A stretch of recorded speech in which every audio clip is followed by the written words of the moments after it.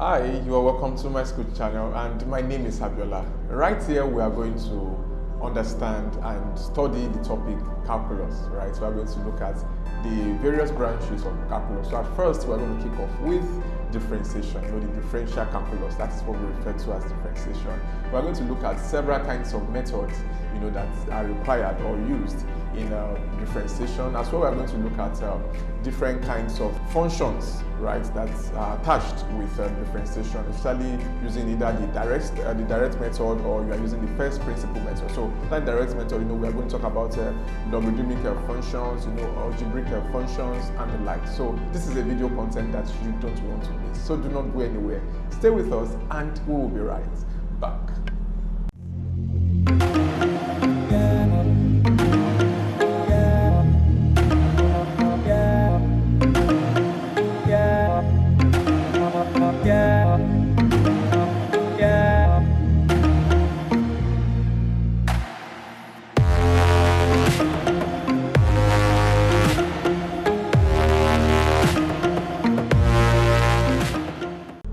You're welcome back to your favorite learning channel, the My School YouTube. So right here we have before us the topic calculus. So let's use the slides available. So we have calculus, we have differential and integral calculus. So calculus is the study of rates of change, right? So you are actually studying how change occurs, right? And at what rate, is this change happening. So we have a linear function. This is just an instance. The slope m expresses the rate of change of the function. So take an example. Assume the following linear function. You can see this is your slope, right? And this is your intercept. So you will notice that if the value of x, let's say x is actually, let me say 3, and you've gotten your slope to be positive, let's say 2. So 2 times 3, that gives us what? 6 plus 20, that is 26. So we can see positive slope, increase in x causes an increase in y. So we can see that rate of change between an independent variable and a dependent variable,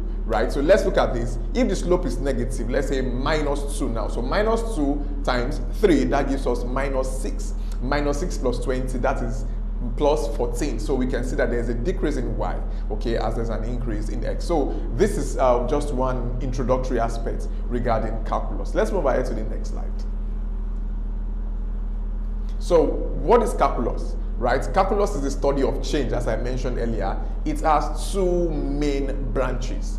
So basically you want to see the relationship, the rate of change between a function, right, with respect to its variables. So calculus is the study of change, and it has two main branches. We have at first the differential calculus, and this is what we can also refer to as differentiation, the process of finding the derivatives to put. So we have differential calculus, that is the study of change. Then we have integral calculus, which you can refer to as integration.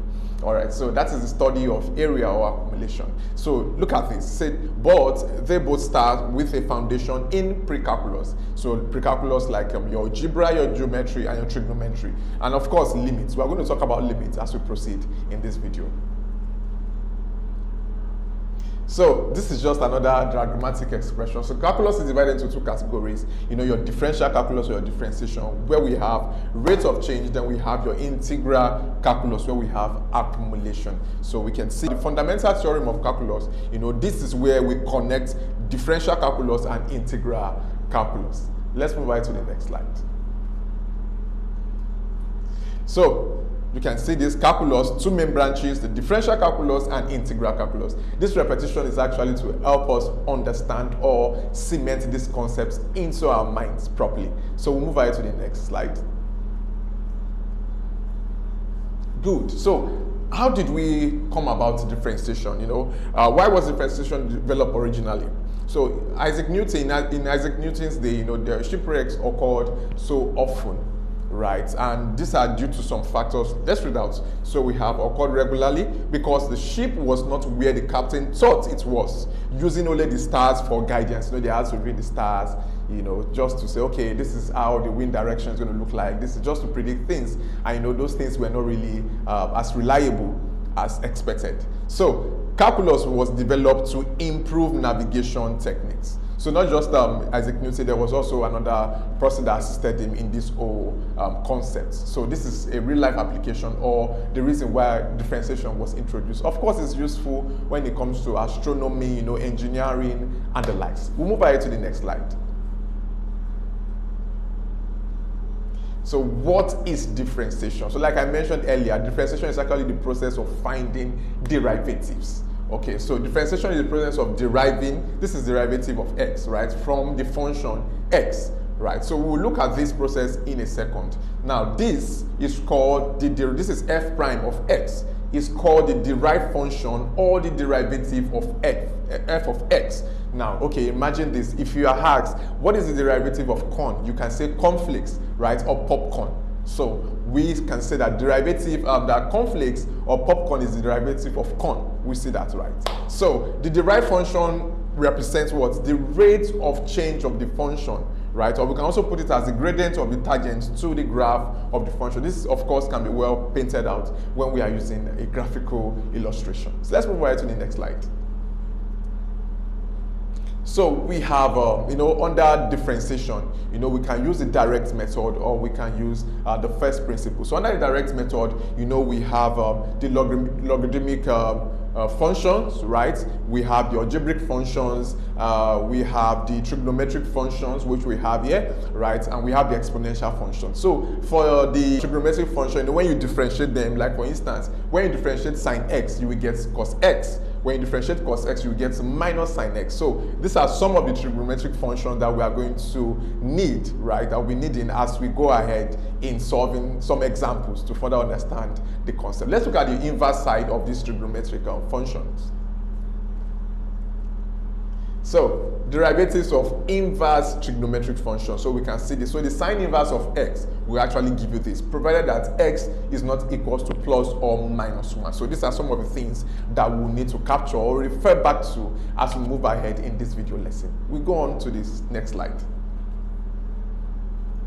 So how would you define a function, right? So look at this. Y is a function of x. So this is a dependent variable because whatever value this particular letter carries, right, that is what will determine what this is going to be. So this represents your input and this is where your output will be reflected. So this is your dependent variable, this is your independent variable because y depends on x. So when depending on the function that we are working around with, when x is 2, right, that will determine what y will become.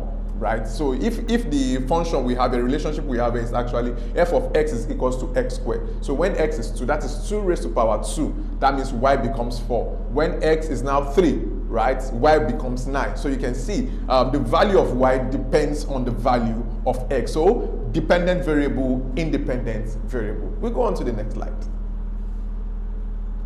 So derivative of a function. So you can see this. The process of finding the derivative of a function is called what? Differentiation. I've said this at least a couple of times from now so that we can just grasp this. Okay, so and the branch of calculus that deals with the process is referred to as what? Differential calculus. Just a quick summary. So differentiation is an important mathematical tool in physics, not just in mathematics. It's important in physics, in mechanics, in economics, and many other disciplines that involve change and motion. Anything that changes, right? So let's move on to the next slide. So of course, we've talked about derivatives and we've mentioned variables, and we looked at dependent variable and independent variable. Just like the word independent, they can stand on their own. While dependent, what becomes of them is dependent on, or it relies on this, right? So let's look at this. So it is placed on the vertical axis, when you are constructing your graph, your Cartesian graph to take. Okay, so a dependent variable is a variable that is dependent on the value of another variable. You can see that earlier. So independent variable is placed on the horizontal axis. So like this, right? So your dependent, your independent variable. So the independent variable causes an apparent change in, or it affects the dependent variable. Okay, we'll move on to the next slide. So how would you define a limit? These are just basic terminologies that we should get acquainted with when we are working around differentiation or calculus in general. So how do we define limits right? So look at this. Let f be a function defined on some open interval that contains the number a, except possibly at a itself. Now I'm going to explain this.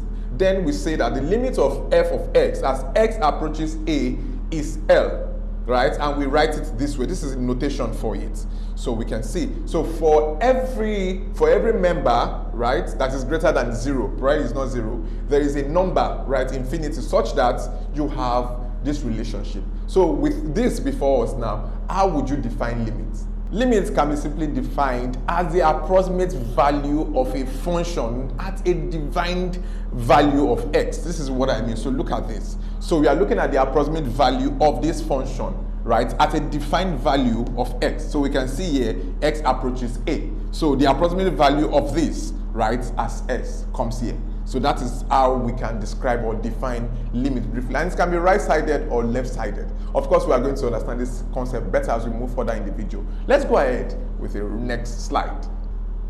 Limit laws. Okay, so I believe we understand this notation, these notations that we have right here. So these laws or rules, what they are telling us, they are very, very easy. All right, so look at this.